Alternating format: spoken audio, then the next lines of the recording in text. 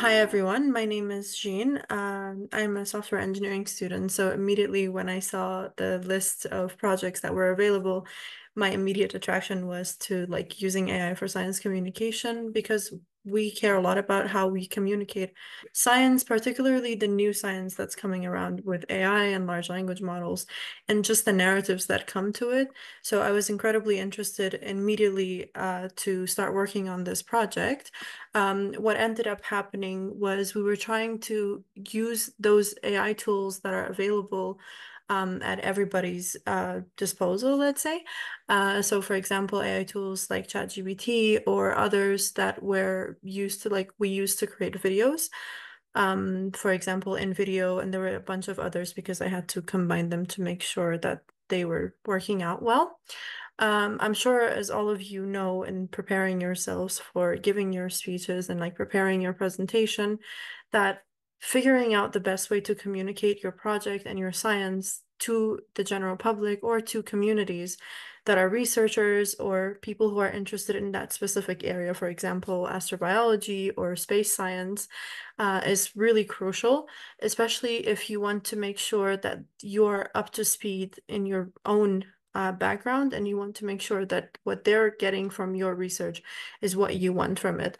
So obviously the reason that we decided to focus on this specific thing is the idea that the current pace at which scientific research is being produced is really high.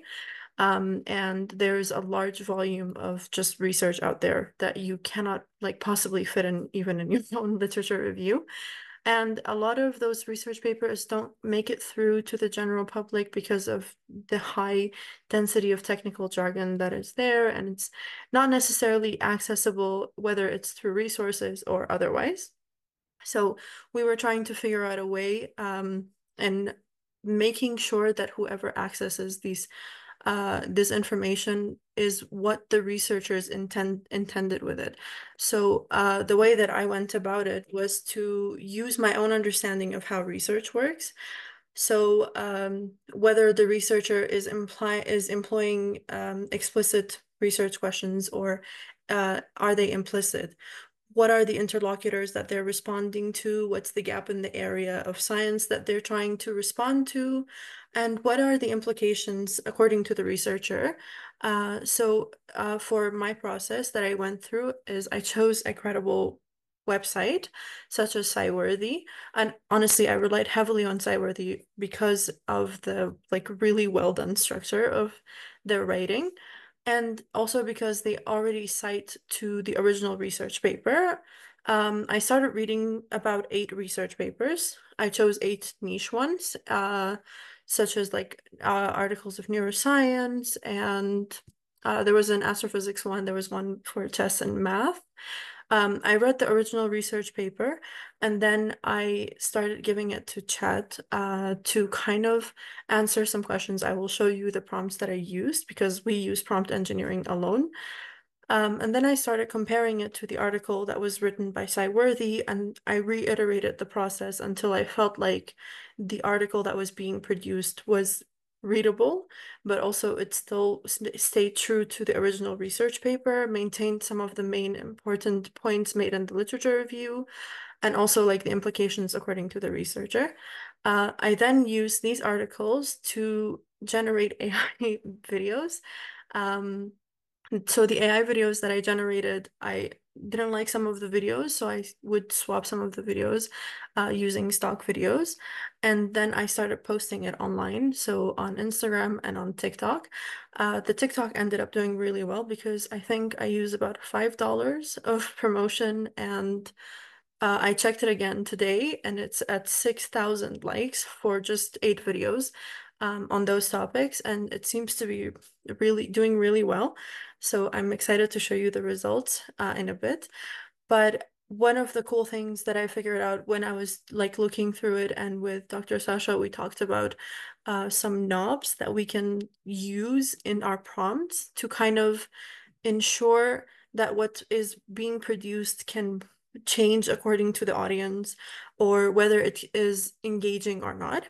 So some of the knobs that we ended up using, for example, was, like the tone. We would say use it for a general public or tone it for researchers. My audience is research, so the tone needs to be professional. We asked it to use some metaphors and explaining some difficult concepts, which you will be able to see in the videos. We then used cadence for like general public would require cadences that are more rhythmic and interesting over like a research audience. We focused on transparency. We asked it to explain a lot of the jargons or remove them, figure out other ways to explain it, while still staying true to what the research and the implications of the paper may be. I would like to actually credit Dr. Aubrey for the active voice one, because during the time that I was working on this, she gave her speech on science writing for the public. And then this is an example of one of the prompts that we use. If you can see, we're asking for the research question. We didn't necessarily ask it to tell us whether it's implicit or explicit. I focused I focused on the idea that whether they have justified narrowing their scope, because that's the area where the researcher often argues their case, and it makes for good storytelling when you're making the content itself. And then I asked it to tell us what the researcher is thinking the implications of that research may be. What is the possible future research that may come from it? Sorry, that's my mom. No. All right. So then the objective was obviously to unpack, just how the research is being produced or not. And then whether it's provocative enough to actually create interactivity within the videos itself. And so what I ended up learning is that it's a very cool way and quick way to create videos, like short form videos or long form videos, because I tried both ways. In the long form videos, you will be able to see that it focuses a lot on talking about the results, what some of the jargon means. And in the shorter form, it focuses on just engaging the audience a lot more. These are the topics, and as you can see, the engagements are pretty high. I just updated these screenshots from the actual TikTok account the main TikTok account that we use to promote the videos. They seem to be doing really well, and a lot of people are interacting with it, asking questions, which I found interesting. I also left the original research papers titles under each of the videos. I made sure that whoever is looking at these content knows that, first of all, it's AI generated, but it's using actual research papers that are being published recently. And as you can see, a lot of the people that were looking at the videos were like non-followers from a variety of ages, which is to be expected. I think TikTok promotes regionally. I think it would have done a lot better even from the fact that where I live, not a lot of people are English speakers. They're mostly Arabic and Kurdish speakers, which is what my colleague worked on, Broda, which you'll be able to see her video. I think Dr. Graham is posting it on how to like make AI generated content for science communication, particularly in Arabic or other languages. But even with that, it did really well. As you can see over here, this is just a screenshot from one of the video's analytics.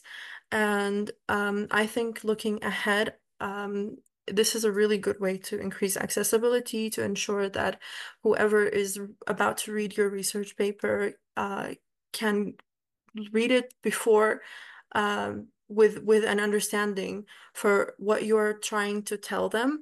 But it focuses a lot more through this pattern of like understanding what the research questions are and what the results are, what the researcher thinks the implications of their paper is, through like heavy language analysis.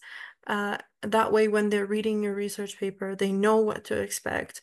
And it's a really good way to target different audiences from different backgrounds or with different niche interests in different areas of science, which is like, first of all, if you were to use it in a different medium, for example, podcasts or longer form YouTube, it can attract even more interest, garner more scientific interest, and forces a lot more people to follow their path into science through just interest in what all the cool science that's being produced. So if you have any questions, please let me know. Let me just stop sharing this here. I don't know if I was sharing the whole time. Was I? I should. All right. So, does anyone have questions? Sorry. My mom coming in kind of threw me off. I think that's totally fine. Great job. Wow, that's a lot of engagement for a few videos. And I mean, honestly, that's pretty impactful for such a short period of time to build that much growth while also sharing real science. And I love that it's based on Cyworthy. That's so cool. Right. Uh, Yeah. are there any questions from the audience? Any engagements you'd like to share? I would love if you guys have any questions because I know I was thrown off a little. Bonus points when moms, pets, and kids make an appearance in videos. Yeah. My mom is a linguist. She's an Arabic linguist, and she had a lot of criticism of what I was doing because she knows that like LLMs like Gemini and ChatGPT do not do really well with Arabic or my native language. And she was like, "Why don't you, try to do it?" I was like, "Somebody in our team is already doing it." And also because we don't have enough training data to just do that with Arabic for now. I think they're working on it though. I saw like a documentary about it.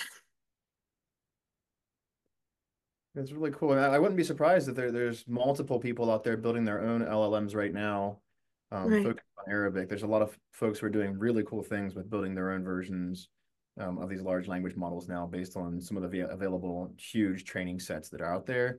And so the big thing is getting an actual training set to build it from that someone has contributed significantly to. And then also, of course, there's a lot of arguments of having permission to use things for your training set, which has been an issue for companies. Mm. Like OpenAI and others. Right. Yeah, so actually that was one of the concerns that we spoke of because of the ethics module of should we ask it to generate its own research papers, and then we decided there are enough research papers that are available, and I'm sure a lot of those researchers would like that to be made through like and heard or more people to read what they're publishing. Um, so it was interesting to actually bring those research papers and first reading it, trying to figure out just through the way that it was written, through the format of the paper, and what they actually outright state. A lot of the papers they say, this is the question we're trying to answer. This is why it's important. And we wanted to make sure that it rings through into like those videos that are being used. I'm actually going to link the account so that if anybody wants to take a look at the videos, the tone and everything is really funny sometimes, and you can control that, but I wanted to make sure that a lot of people can understand it and engage with it. So, yeah.